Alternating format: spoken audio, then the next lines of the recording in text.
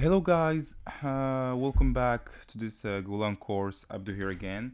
Alright, so today we're gonna learn more about errors, differ, panic, and recover. But first, I just want to mention something, for those that are watching and not practicing at the same time. Please keep in mind that this might seem like it's easy, okay? But this is actually called tutorial trap, okay? But trust me, it's gonna be a lot harder for you like to get started on coding after you finish the course. So try to use some ID, try to use like Golang or even VS Code. It's for free, or even Golang Play, like on their website. If your system like cannot handle any of the softwares, okay? Because practicing is important, because just watching and listening is not enough. Um, all right, so let's go back to our lesson, okay? Like I said, we're gonna learn today about errors, differ, panic, and recover. All right, so Golang doesn't have try catch like in Java, so you can't throw error in Go, but it has differ, panic, and recover. Okay, we'll go one by one and see how each works and helps us. All right. So in Go, errors, okay, return always two statements. Either the operation is completed or failed. Okay. We can also use nil. If you remember, we used like this function several times. We can use nil function. Okay, like nil means false. Okay, so usually we say like if error doesn't equal like nil. Okay, if error doesn't equal false, return like the error. Okay, otherwise if error equals nil, okay, return then the result. Okay, because if the error equals false, it means there's no error. Okay, but if the error doesn't equal nil, it means there is an error. All right, so let's get started. Okay, so first, like always, package. Okay, and then we're gonna need to import some. Hold on, we're gonna need to import some libraries. The first we're gonna need fmt and then errors. Okay. Let's see, let's create our first function. Let's say function and call it total. Okay, and say give it like two values, let's say x and y, and we want them both to be any like integers. We can also do like this. Remember, we did this before like this, but this is like easy and saves time. Okay, and then we say the whole function is an integer. Okay, because the value that is going to return us is going to be an integer, because there is x and y and they are both integers. Okay, there is no string or float or anything. Okay, and then we're going to say either return results, which is total, or return error. Okay, and then here we can use if. We can say if let's say y equals 0. Okay, let's say okay, let's say return, not print. Let's say 0, and then we say errors that new. Okay, here right now we can create like a custom error, like our own error. Let's say cannot divide by 0, and then we can do again the return, and let's say x divided by by y.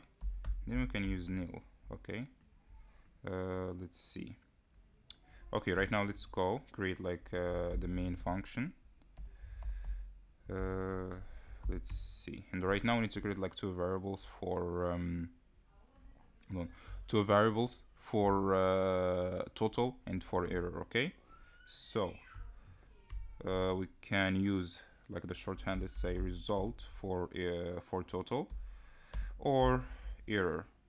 Okay, you can do error, or I just like error, like equal total, and then the value of x, let's say 8, and the value of 2, let's say 2. Okay, and then we say if error doesn't equal nil, return, no, hold on, fmt, let's say fmt dot print line, and let's say error. Okay, and here we can use else, like otherwise print the result. Okay, if there is no error.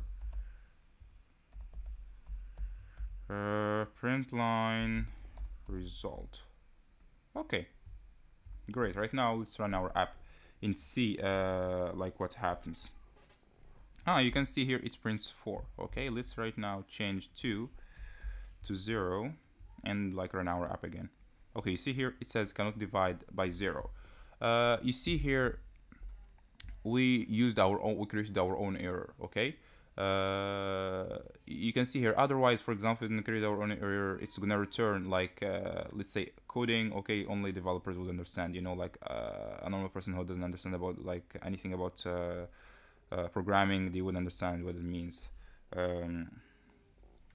All right, okay.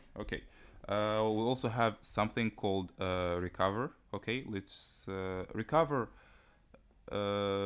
is used like with controls like conditions, switch, etc. Okay, like I showed you here, like with errors, you know, the whole app stops like if there is an error. You can see here, see, it says cannot divide by 0, and then it stops the app. It doesn't continue working.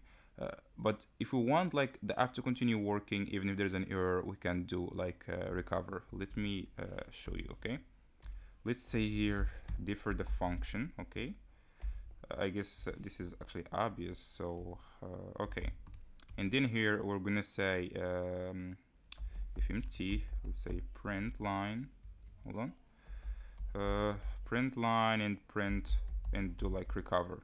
Okay, when there is an error, it's gonna recover and continue working. Okay, let's remove if, and also let's remove nil because we only need one return here. Okay, let's remove an error. Okay, so only need one return, which is an integer. Okay, we don't need the error anymore.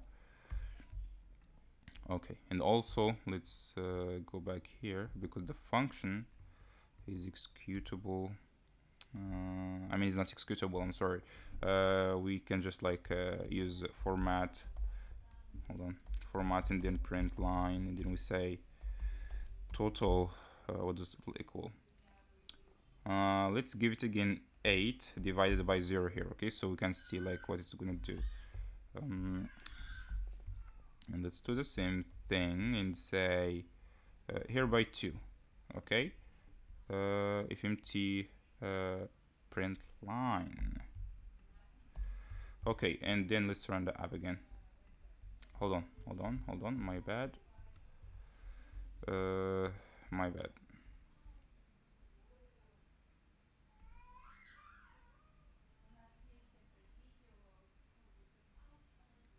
All right, hold on a second.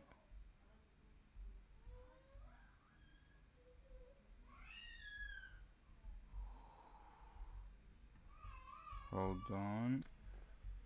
Yeah, here we need to put empty parentheses. Great. Okay, great. Right now you can see here it gives us the error first. It says like the integer is divided by 0, so it says an error, and then 0. Okay, for a divided by 0, and the nil is coming from recover. Okay, and then 4 is coming from a divided by 2. Okay, if we, for example, let's do more 2. Okay, let's put again here 0. Okay, let's put even 9 or whatever. Let's say here 8, and here let's say 10 or say 100. Okay, let's see, because remember before we used recover, it stops before like at 0. Okay, it doesn't continue. Okay, let's run our app again. See here, it doesn't stop. Okay, let's comment recover. Okay, let's comment recover, and then let's run the app again. Okay, you see here it doesn't get like past the first 0. Okay, if we for example change this one to 2 and then this one to 0, let's put for example here, okay, let's say fmt print line and say the end, so we can know when it's finished. Okay, all right, so you can see here it printed the first one, then there is an error, then it stopped. See, it didn't print anything else, nothing else. It didn't even get like through the second error. Okay, so this is how we can use recover. All right, you know, if you want the app to continue even if there's an error. All right, so we can also use here, you can see I use differ. We can also use differ like alone without recover. Hold on. Okay, let's use differ right now. Hold on. Okay, let's remove this function and say func, let's call it show1. Okay, and say we want it to, no, hold on.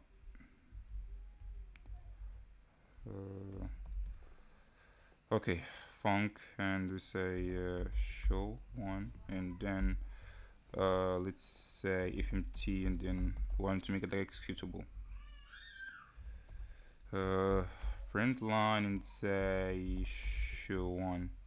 Okay, let's copy it. Okay,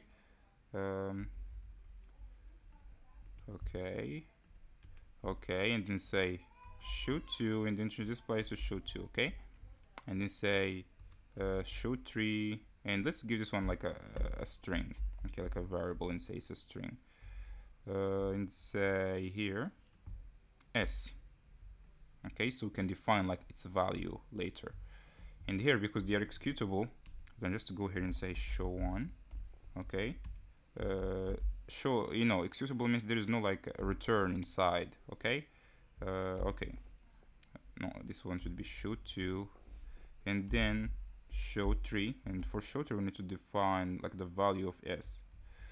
Let's say hello, hello there. All right, let's run the app again. Okay, right now it says show1, show2, and then hello there. Okay, right now let's go ahead and say differ. Okay, to differ show1 a little. When we go here, you can see it says show2, and then hello there, and then show1. Okay, so it delayed show1, okay, until like the other functions were executed. All right, okay, great. So as you can see here, it's printed like show2 as the last. Okay, so show1, you know, just like to delay things a little. Okay, like to postpone like the function a little. Okay, this is like useful. For example, let's say you want to get like the data from the API or from the web. Okay, you can use different, so it will postpone like the function a little. Okay, till it gets the data. Okay, so it will return the function empty, because sometimes, let's say when you want to get the data from an API or let's say a website, if there's like, let's say, a lot of requests, it's gonna be a little late. Okay, and then the function will come back empty. Okay, or it will like run the function before the function like gets the value back. All right, so right now let's go ahead and try. Right now we used errors, differ, and we used the recover. Let's go ahead and try panic right now. Okay, so panic is like very useful. Let's say remember we used panic when we created Golang APIs. So panic handles like our errors. Let's say if we're not dealing with it like with errors gracefully. Okay, meaning if we have let's say type of errors like we did before, like with can divide by 0, we already know which function will return an error and which error. Okay, like we have 10 functions and we defined like all expected errors. Okay, but there is still some errors that we didn't know or we didn't count on, you know, on happening, so we didn't define them. Okay, so this is how the panic can help us. Okay, let me show you like an example. Let's remove this, and we're gonna need, let's remove this one too. Let's remove the first function. Let's remove this, and then say import, and then say if empty, and we need also OS. Right, let's try, for example, let's create like a simple like little app to open like a file. Okay, let's say or let's not even, we don't want the value. Okay, just want to explain to you how to use panic. Okay, let's leave the value like empty. Okay, and then say we want only errors. Okay, and then we're gonna do like this, and then we're gonna like call our library OS, and then we say open. OS means operating system. Okay, we want to open a file, let's say slash users slash file, or you know, like this, that, let's say text. I don't have this file on my PC. Okay, so hold on, let's go here, and then let's use if. Okay, let's say if error, hold on, error again, remember, doesn't equal uh, Neil, we want you to print just the error. Okay, let's say, or let's use panic first, and then I will show you what happens, and then error. Okay, and then we can say okay, because we don't have any other value. Okay, so let's see. Okay, let's run the app because I just want to show you how this works. Okay, you can see here right now, because I don't have this file, it says no such file or directory. Okay, even though I didn't find the error myself. Okay, see here, it stops the app. So let's go here, let me show you. Let's say fmt print line, and say let's say the end again, print line, and then the end. And then when we run our app, see, it doesn't print the end. See, it stops the app here, so the app will not freeze or hang. Okay, let's say if we changed panic to format print. Okay, let's say fmt, and let's say print line. Okay, and then let's run the app again. See, it's not gonna freeze, it's not gonna stop the app. The app is just gonna like continue doing what it's doing. Okay, but sometimes like this, the app could freeze or could hang, and then it's not gonna get even like here to the end. Okay, and then the app is just gonna freeze. Okay, and nobody wants that. Okay, so this is how like we can use panic, if you can see. Okay, let's say if we didn't put like specific error. Okay, well, we can just use panic to stop this, like some function, or even like some control flow. Okay, if it doesn't get like the data we want it to. Okay, so panic can make the app stop working. Okay, instead of like freezing or hanging, because like I mentioned before, sometimes like an API, when for example when I get like some data, okay, it comes back empty, let's say for some reason. Okay, so the function or the app, okay, freezes. Okay, and to get rid of this, we can use panic to stop the like the whole app. Okay, or let's say for example when I get like some data like from database, okay, or file or something like this also, and it doesn't find it, so the function freezes, hangs. Okay, so we can use panic to free the app and stop it. Okay, so and if you want to run it again, of course it's up to you. All right, so that's it for today.